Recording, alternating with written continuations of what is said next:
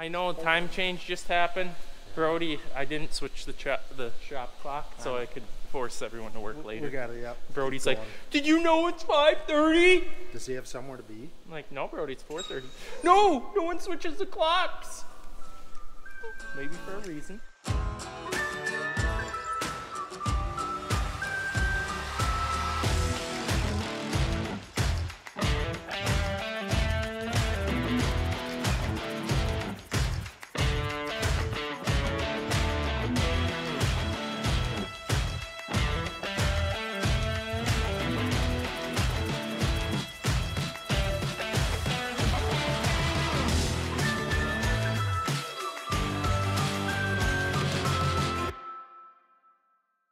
And it's digger season, boys. Are we having fun? Loads of it. Loads of it. If you guys remember earlier in our YouTubing career, we did this job to the 64-foot digger.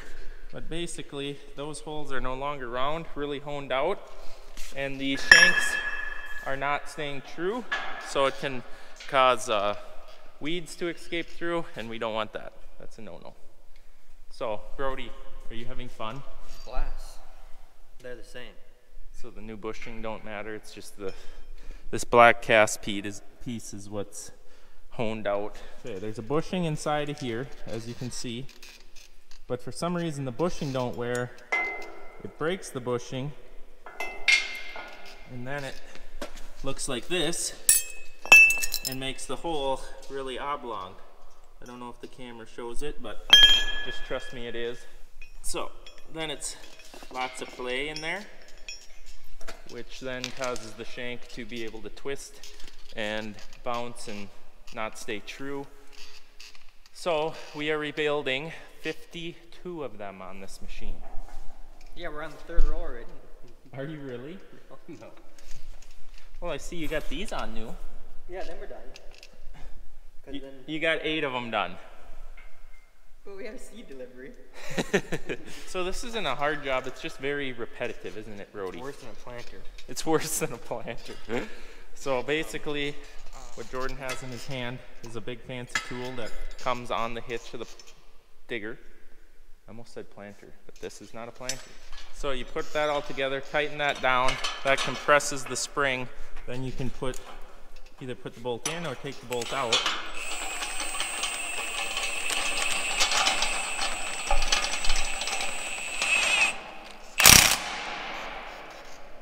You ready? Yes.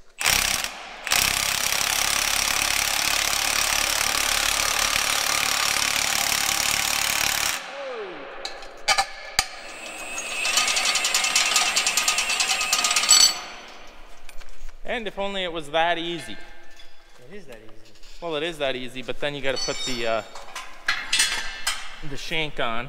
Well, that's the easiest part. That was my job on Friday. I'll do that job. I don't mind it. I'm gonna catch you though. This is the part that we're replacing. We did this in 2020 to our 64-footer. This piece right here has gone up a third more in price. A third just about. So that's nice, inflation. Inflation, boys! Jordan, I need your stool. Oh, is that what you call? Oh, You got my hardware.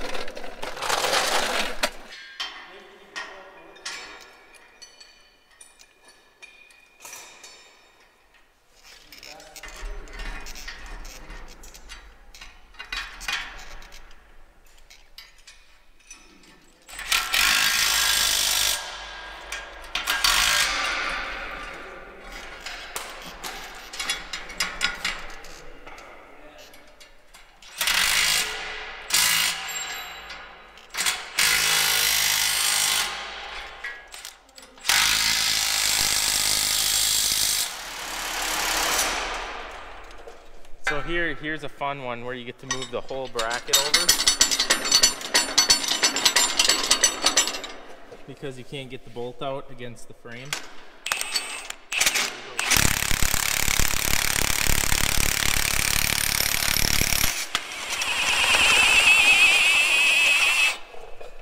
You got a routine going. what are you doing over here? Well, Look at my nut. ooh, she's getting used. You're gonna ruin it. What are you gonna do? You could use a hand wrench. No. You can do on the second row. So what we've determined, the first 3 rows of these, we're not doing the complete digger because the back 2 rows are actually not too bad at all, except for the wheel tracks. This is the 4th row where the wheel tracks of the tractor are at that are constantly in more compacted dirt. They seem to be pretty wore, so we're doing that one. Where this one ain't in a wheel track, he's just fine, or good enough to not invest the money into it.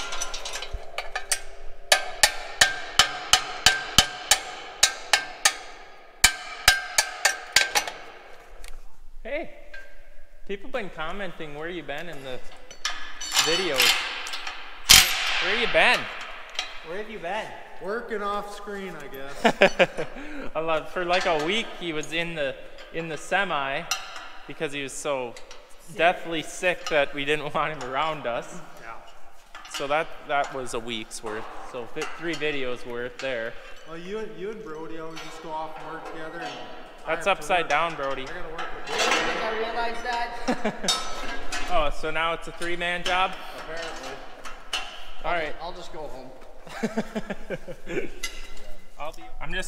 I'm gonna use my left hand to do everything, so it makes it look like I'm getting something done, but yet I'm staying behind you. It's the beginning of March and it's 66 degrees outside, so we're gonna enjoy some fresh air. And maybe it won't be so loud in here with that open. You can show them later. Show them.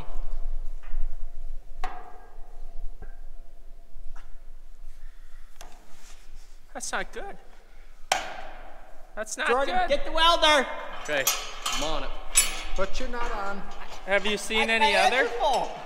Have you seen any other disastrous crackages? I didn't know that was the bigger diggers. I know that's a common issue, but not the 45 footer. Are you done yet? It's not good. I've been waiting on Brody the whole time. Here's your punch. Get that so quick. You missed it. I Hey, can't see. so these things were a update kit for the 2210 digger for this exact issue. I don't believe that Deere offers this kit anymore, so we bought one of the last kits that we know of and brought it to our local blacksmith and had him stamp us like 15 of these things, literally, because now we just fill the gap, fix that crack a bit, and it's gusseted because right here is one factory, and we're gonna add one. We got a tight one. So he just pulled the bushing out of there. This bushing goes in there, and that is how it was laying.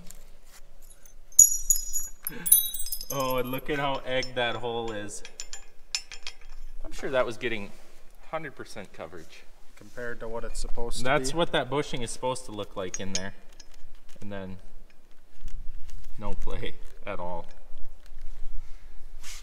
So this little digger, we all just assume that it doesn't do very much work, but it all kind of comes down to hours on the machine, whether it's a small one or a big one. You're running the same hours, they're all doing the same amount of work. So this one's, I think, a 2008 model. Can't remember for sure, but I think it's 2008. So she's seen her hours. Well, just like that, 52 of them are done. I saved you the pain of the hours spent here, but we got them all on. Everything looks good. We don't have any bent shanks. We did the first 1, 2, 3 rows plus a couple behind digger tracks in the 4th row. Now we got to do some welding. The other side is not cracked, which I do not understand why one side would. I don't know, but it is. And what else, Jordan? Wheel bearings. Wheel bearings. And I think it was parked away grease, so I don't think we really need to worry about that, but we should check wheel play. Someone stepped in grease? Oh, it was me. It was me. I don't know where you picked it up at, but Do you have anything nice around here? we could just burn the whole shop instead. Wow, that's a nice wad. Unbelievable.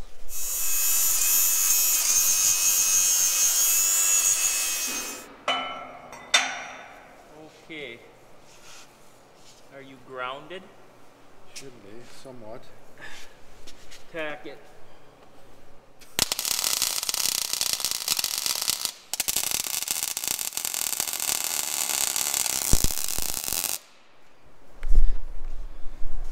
Alrighty.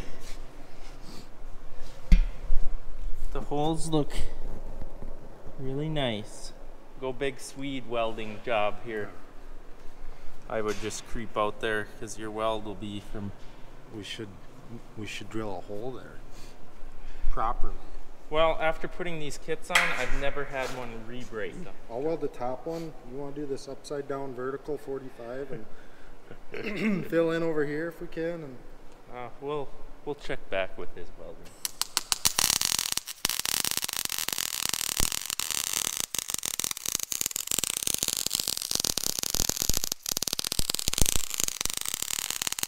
Well, Randy's sick of the office, so him and Jordan are gonna go pick out a grove site, pick rocks, sticks. We're gonna wrap this project up, and then what? We gonna get another digger? We definitely could be out in the field, but this also needs to be done. But it's so nice out. Yeah, I don't want to get in the shop. How would it go? I think I got a suntan from it. You know, a good welder don't use a grinder. Well, we got to repaint it, don't we? He's always got a remark for everything, don't you? Yeah. When you get blamed for everything, you just come up with excuses all the time. No, that'll do. Get some paint on that baby. Yeah. But it's I can just feel the heat radiating off of it. So let's check our wheel bearings. It was greased after last season, so that grease still should be good, right? Yeah. I got to clean this up. It's going to get loud.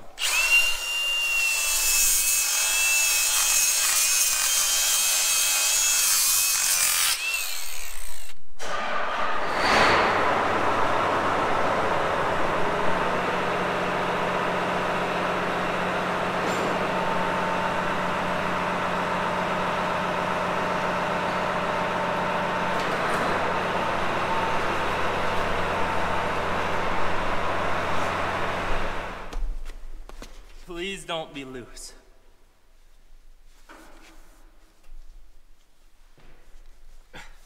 Good news, guys. One isn't loose. Sounds nice.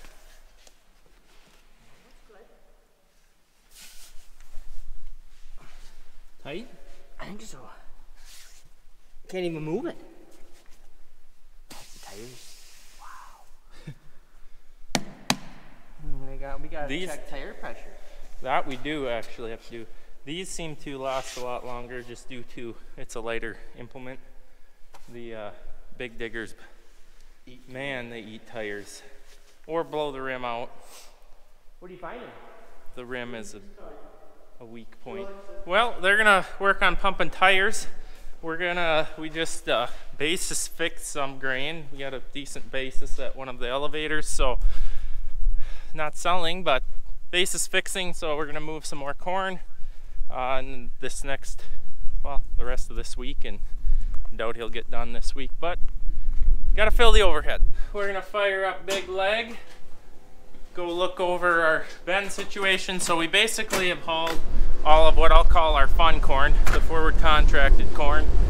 Now we're in the boat with everyone else with the open bushels. Is what it is, trying to get a game plan, decent basis, so we're gonna move some more out. We feel the pain along with the rest of you guys, which is probably like 90% of farmers out there. I'm just fortunate that we forward contracted what we did. Okay, there. We're gonna go out of bend 24. Start that. We're gonna verify to make sure no one switched bins on me here. Wet leg, overhead. You don't wanna You don't want to make that mistake. Dump it on top of the beans again. Whew, that would be ugly. And we're also going to pull out of this bend, which is the side draw bend. Get this set so I don't overamp anything. So without the other bend running, we're running about 23 amps. It runs about 20 empty. We're gonna fire up 26, unload. We're gonna pull out of 2 bends. We like to always pull out of 2 bends and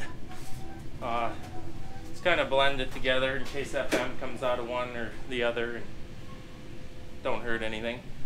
All right, I think I got her set. We like to not go over 30 amps on the grain leg when we're filling the overhead, just because the pipe isn't as big as to the wet bend. So I feel pretty confident about that. All right, I think we are done with this. It's painted up, our welding. We're gonna go unhook it and then hook this up to the dump cart, because this week hopefully we get the excavator out. I'm hoping tomorrow, but I'm gonna say this week just for, you know, realistic expectations. So we're gonna go get this hooked up to the dump cart because we have to relocate a rock pile.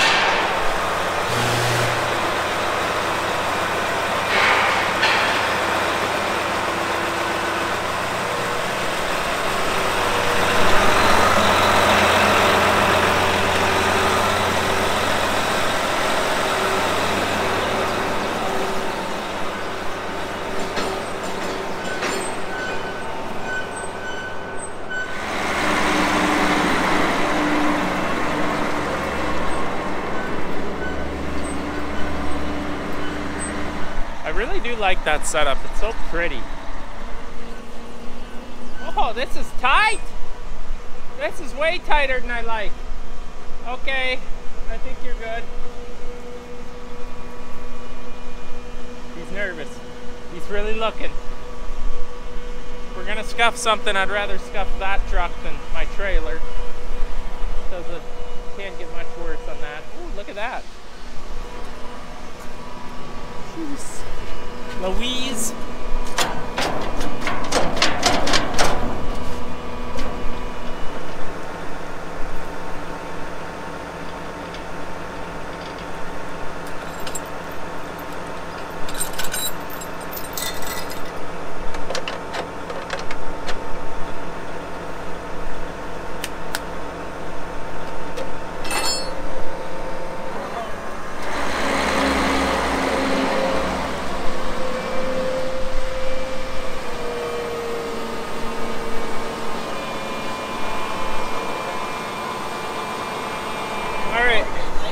We're definitely gonna hook this up on this machine in case mass deconstruction of the hitch happens again. God, I hope not. I'm kind of over that problem. I'm gonna want this as tight as possible too.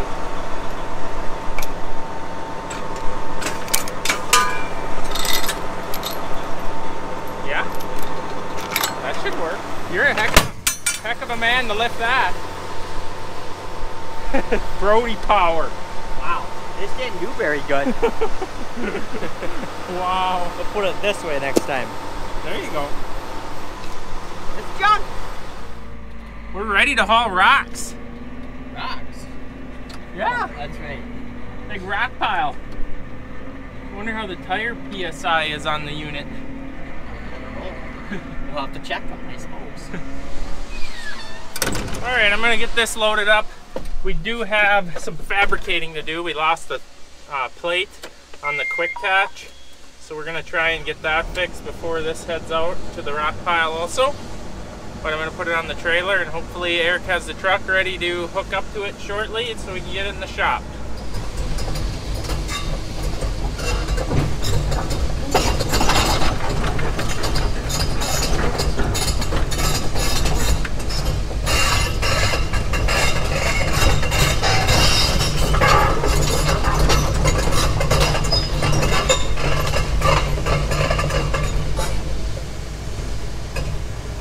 You know what feels good? This feels good right here. That's it runs, Brody! So much better than a tractor. So much easier too. I don't care what Dad says. He's gonna fall in love with this, I guarantee you it, because now it becomes a one-man job to move this around rather than a two. So you can very easily transport this with minimal help needed, or no help needed. Look at this guy! Look at him go! He got the truck ready to come out. They serviced this. So this is ready to go to work for the year. And now he's cleaning the floor where the digger was all ripped apart. Guess she needs some dinosaur bones before we go down the road with it. And I really feel like that grain leg should be turned off by now. I should probably go check on that, make sure everything's working as it should. This is how good my internal clock works. It literally just shut down right as I'm getting here. Now I can't check to see if the gates were plugging. If they get a chunk in it, if this runs too long, it's normally a good sign that maybe a chunk of material or hot spot or something let loose in the grain bin. You hope not. It don't happen all the time, but occasionally you'll get a chunk of something that'll plug the gate. Just got to ram the gate closed and open a couple of times. And these bins actually have the bend sump pro in, so if that would happen, we could fire those up. And that one also has that. But overhead's full, ready for Steve tomorrow. So we'll shut the leg off. Shut this place down. Also guys, if you like the hoodie I'm wearing, it is a new release on farmfocus.com. In the link in the description, you'll find our website. That'll get you to where you need to, but this is definitely by far my favorite one. So go check them out if you want to support the channel and pick yourself up some nice merch.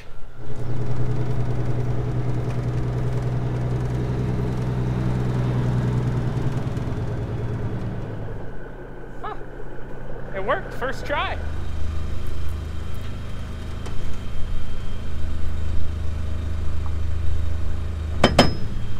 This weather has just got everyone in such a better mood and just want to be out in the field and do something.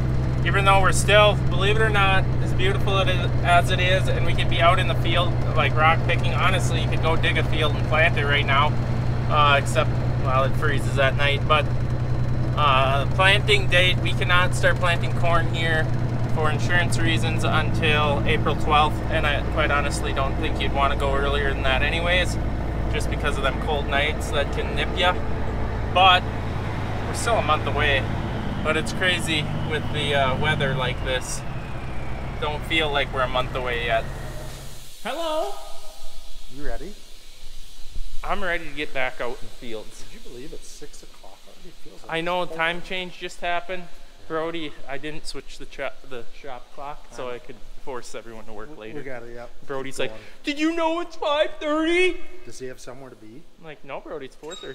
No, no one switches the clocks. Maybe for a reason.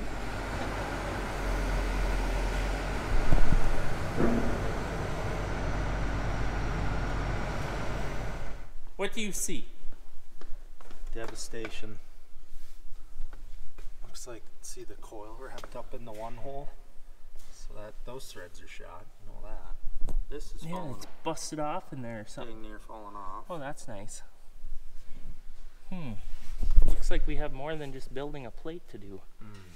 So that's, this is supposed to have a plate over it covering all the unhooking components here for the bucket. You want to tell them what Dad found from Cat for how much this plate costs? Do you know? Was it 600? $700. $700? $700 for a metal plate with 4 holes drilled in it right here. Like what? How? Why? Why? Because it's yellow.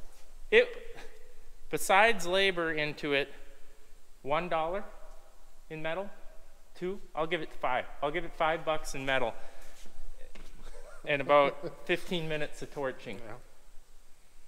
So we're gonna make one. Yeah, for that price. I'll make 10 of them and sell them for half price. Link in the description. Oh, there's lots of this thing, seals leaking. That's why all this is wet. Doggo. I think it's when he gets into the rhubarb with the trees here, it scars this all up, and then it's not just seals, I have a feeling. I think it's the, what's that called? The bore, the piston, the rod. It's been scratched. Yeah, look at that. Yeah, look at that one. Oof. That's the one right there, I guarantee you, that has done damages to the seals. That's on you, Dougal. I'm serious, I'd like to just weld a plate in there. We could stack up parallel arms. Oh my gosh. Be done. Oh, wow. Well, before we go play in a rock pile, we got to do something, because that could really remodel things. Yeah. Well, I think we're going to leave this for tomorrow and maybe next video project. I know we will be getting this stuff out to the field shortly, but it's the end of the day and I got to get home and sell a vanity actually from the remodel project, used one. So thanks for watching. I really appreciate it. Please subscribe if you would. We do really appreciate that also. So we'll see you in the next video.